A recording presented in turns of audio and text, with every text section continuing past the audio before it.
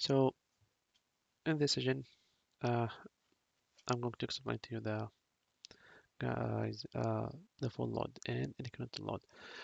For the full load, it's a process of completely destroying or deleting the existing data uh, and reload it from scratch. Let me show you here uh, an example. That will be a quick example here. Uh, Here where I'm going to do, I'm going to use this table called player list. Uh, it's empty, but you need to refresh it every time that you want to load the data. So you'll say truncate table player list. Okay, make sure to write down the script here in SMS. So just in case if you have any like mistakes or something, it will let you know. So here, what I'll say, okay, and drag and drop the data flow, and it's a full load from scratch. My destination, my uh, source, it will be a player list Excel file, and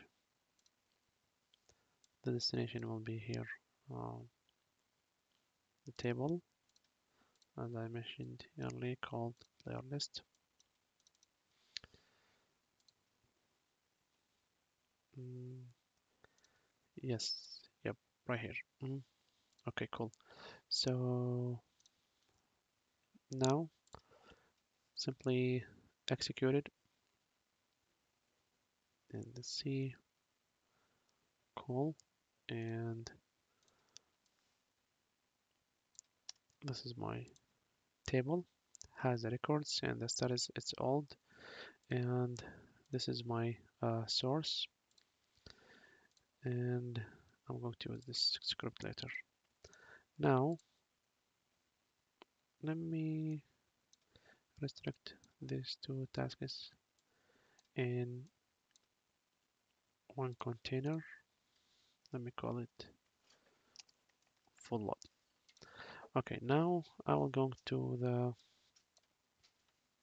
incremental load.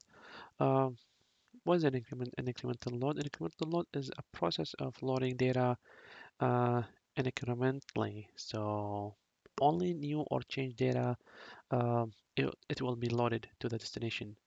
So that means that the data that doesn't change will be left alone.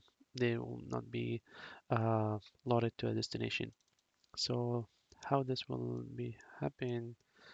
Um, we will going to use the Excel file, the same as the full load, and make sure just to go to uh, columns, and I'm going to use the data conversion. I'm sure that the package will fail because of the player ID, which is in my destination. It's int, and here I'm going to use the lookup transformation. In a lookup transformation, I will going to check whether this data it's a new data or it's old data. Um, Here where I'm going to redirect it to a no match output, and my destination, here you will going to choose your destination, player list, go to column. um, I will rely on the name, like if the name being modified or if this is a new name, I need you to insert it to the destination. If this data coming with the same name, uh, this means it's all data and I don't need it to load it. Of course, this is just an example. Uh, your real project may use like a unique like records like a social security number or any other records. Like you can use two columns as well as one. I'm going to use one for my example, and Here I'm going to use the OLEDB command in case the records that have been matched. So this script that I'm going to, in case if my records been matched, I need you to update my destination uh, using this script. The script says like update all my table equal to a question mark. The question marks mean the dynamic variable or the dynamic records that they are coming from the source. And make sure you are using the where clause. Otherwise, you're going to update all your table with the same records. So, and these numbers, that's I'm going to show you why I am using it. Here, go to select the connection manager, of course. It's the SSMS. The first one, it's the Excel. And here where you need to go to the SQL command and add your script. These 0, 1, 2, make sure the first name is equal to 0, last name 1, status 2, player ID 3. Why? Because I'm going to mapping the column right here. The 0 is the first name, parameter 1, it's last name, 2, status, 3, player ID. Now press OK. And in case here, my records, if they are doesn't match, I need you to insert directly to the table.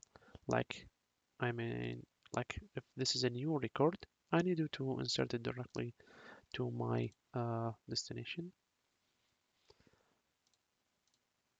Mm, So here, go back here. This is what I have. Let's do some changes first. I will add a record here, add a new name, and this is the status is a new.